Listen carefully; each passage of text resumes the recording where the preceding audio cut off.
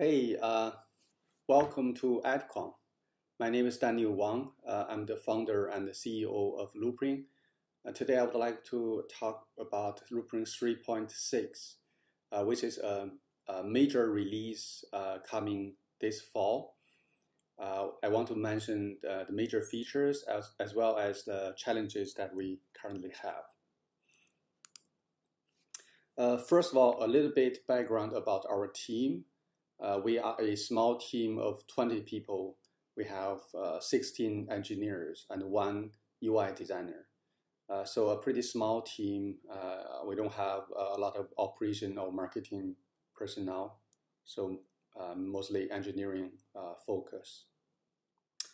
I'm also from an engineering background. I used to work at Google as a software engineer and tech lead.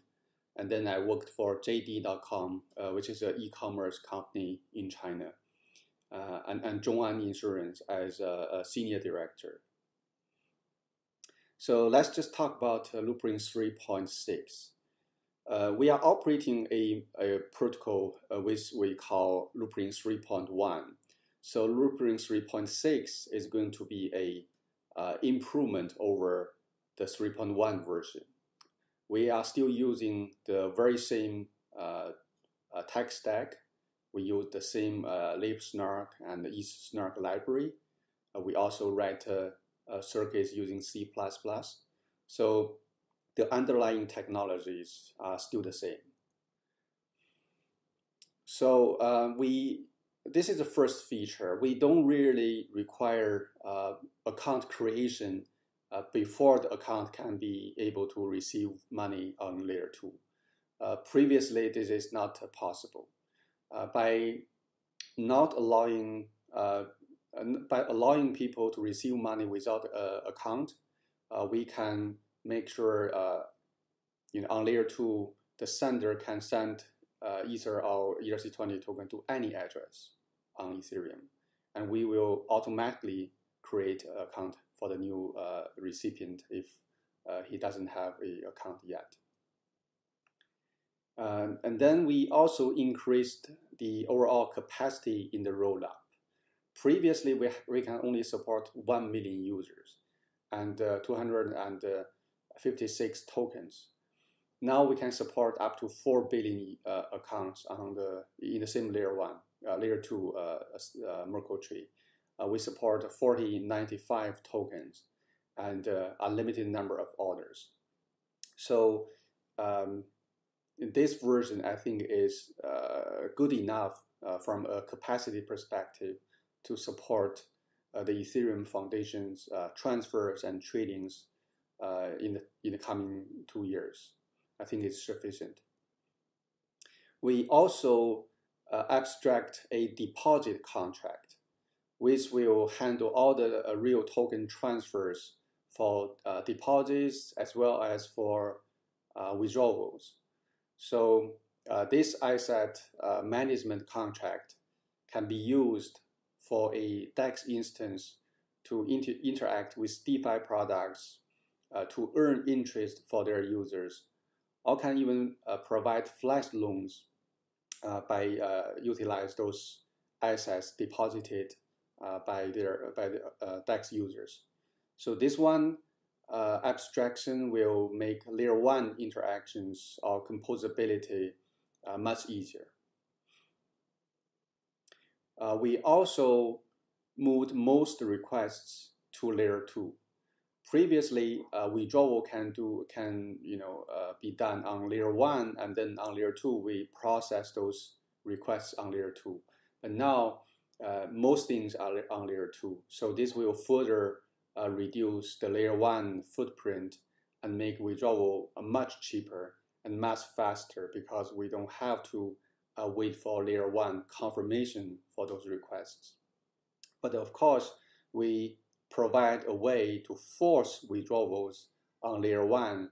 So in some rare cases, if the relayer doesn't respond, it doesn't honor the layer 2 withdrawal requests, people can still submit the layer 1 requests to force the operator or the relayer to do the withdrawal. but most things are right now on layer 2, including account creation, including account key update, account social recoveries, etc. Everything except deposit are on layer 2. The next one is a major change for the protocol. Previously, we can only batch processing one type of requests in one block. Now, all different types of requests or transactions can be batched together into one single block. So this block can handle all type of requests, which means those requests no longer to be wait to be packed in their dedicated type of blocks, which further means user don't have to wait. So from the user's perspective, all the transaction latency will be minimized. For example, withdrawal will be really fast compared to the previous version. We now also support multiple ways of authorizing user requests.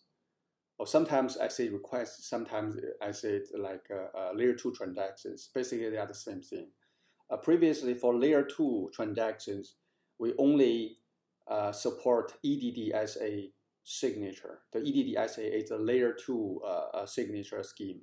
But now, if the account doesn't have any EDDSA key set, then we can allow the user to sign with their ECDSA key, or the owner of the account can approve the transaction on layer 1, so that we can check the approval while the block is committed on layer 1.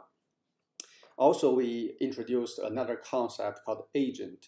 So the agent, once authorized, can perform all kinds of operations or transact on behalf of the users.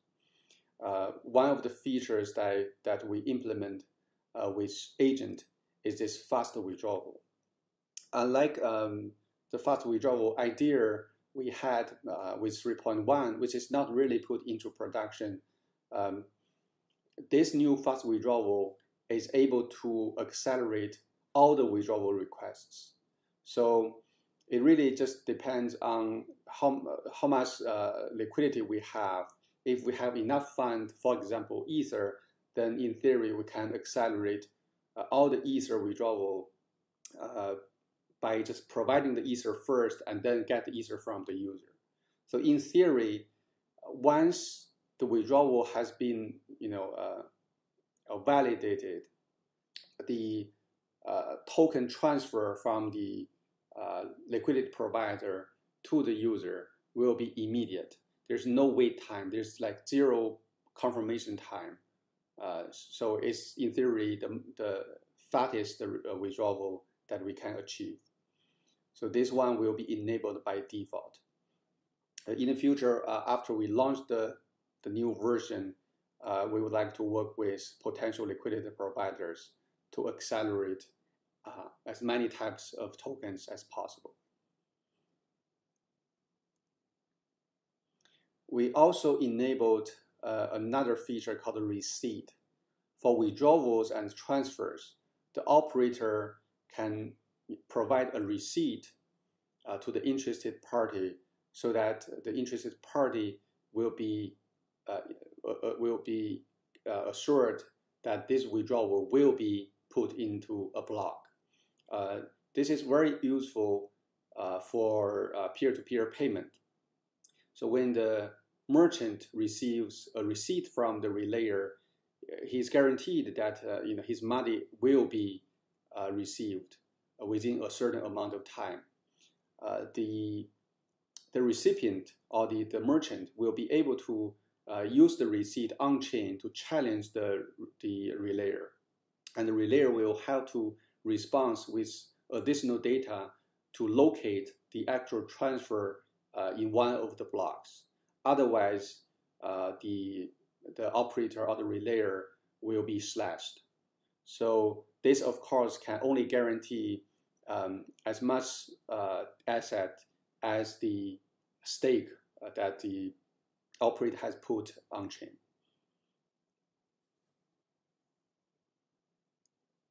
Oh, this one is a duplicate.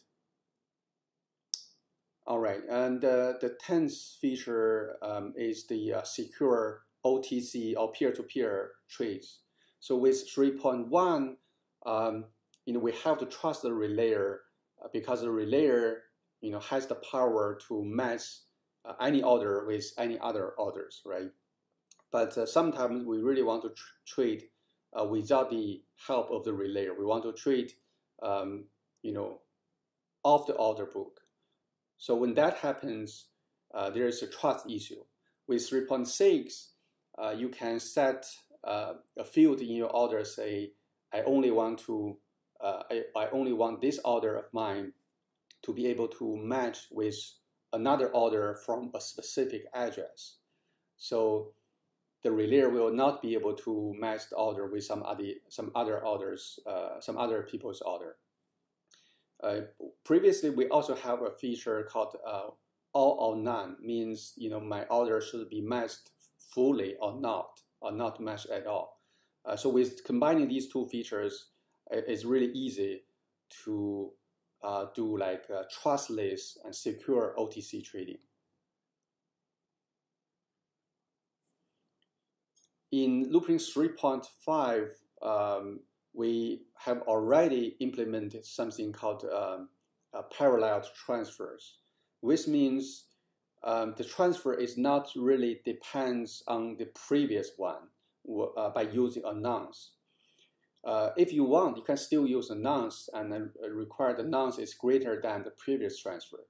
But sometimes some scenario require you to send out a bunch of transfers in one batch, and you want all those transfers to be successful regardless which of those transfers goes first or after another. So the sequence of those transfers in that batch doesn't really matter. This is previously impossible, but we have made it possible in 3.6. The dual authoring can even allow you to transfer some token to a recipient without even knowing the recipient's address or account ID. You can just sign a transfer and send the transfer data to the recipient, and then allow the recipient to provide the address and sign that transfer again. And that transfer is guaranteed not to be able to be used by another recipient. So you have a guarantee for that security. We call that technology called dual authoring, which is a pretty nice thing to take a look. With 3.6, we also enable people to deposit to any other address and withdraw your own money to any other address on layer 1. So with this feature, we can do cross-layer any token to any address to any address transfers. So the boundary between layers is really now minimized. We hope with this feature we can make our own wallet to be able to help our users to migrate all those transfers to layer 2 instead of costing more money, paying more gas on layer 1. Sorry about the slides. Those numbers are somehow incorrect.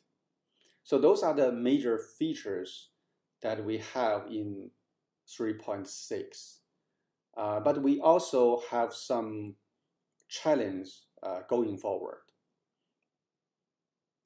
So our Loopring 3.6 is going to be launched in Q4. So those are other challenges. The first one, we still need to run a trusted setup ceremony because, as I said, we are using the same technical stack. We use LibSnark and eSnark, and those libraries require us to run a setup once we modify the circuit code. That's boring. But I think going forward, after this release, we are going to migrate to something cooler, either using universal setup or using some technology that doesn't require trusted setup at all. Also, during this migration from 3.1 to 3.6, we encountered anticipated challenge. We want to migrate all our users from the current rollup to the next one. And because those two rollups are not really compatible, I mean, the Merkle tree structures are different. So it's not easy. We haven't really gone through this yet, but we expect this is pretty tedious and error prone. So this is something we hope to be able to solve in the next release. We also have some other ideas that we think can be implemented in another rollup. We don't want to make this single rollup more complex. More complex means it's more error prone. It's more like a cost, for example, to audit. So we have, I think, other team may have the same, idea to implement something in a rollup. So we come to this interoperability issue. We hope that people can move around their asset between rollups without really interacting with the layer one. Otherwise, you can do a withdrawal, you can then do a deposit. But we want to make sure the rollup interaction there's no layer one transaction and the delay is really minimized. We don't have that solution yet. So hopefully, if some other team have great ideas, we would like to work, partner with. Hopefully, we can get this solved. Also, the current relayer of my team is really centralized and it's not open. For example, a couple of days ago, our relayer had some issue, so our DEX stopped running. So that's something we really hope to solve in the near future. But it's hard. It's hard to be decentralized and in the meanwhile to provide really high throughput with very small latency. It's hard. Besides all these technical challenges, we also have this issue of user education, right? We want to bring layer 2 solutions to our user, but now we need to tell them what layer 2 is, what layer 2 means to them, why there are multiple layer 2s instead of just one layer 2 solution. As we are working on the wallet, we feel we need some time to figure out how to present a technical solution to our end user who are not supposed to learn all those technical details. We need somehow, make sure the user experience is intuitive and easy to understand. So that's our what we are working on in terms of Loopring 3.6. I hope we can, work with developers in Ethereum ecosystem to make layer 2 solutions more popular among the entire community and our users. Thank you so much. Thank you for EDCON, Ethereum Foundation, and a lot of people who have helped us to make ZK rollup possible for Loopring. Thank you.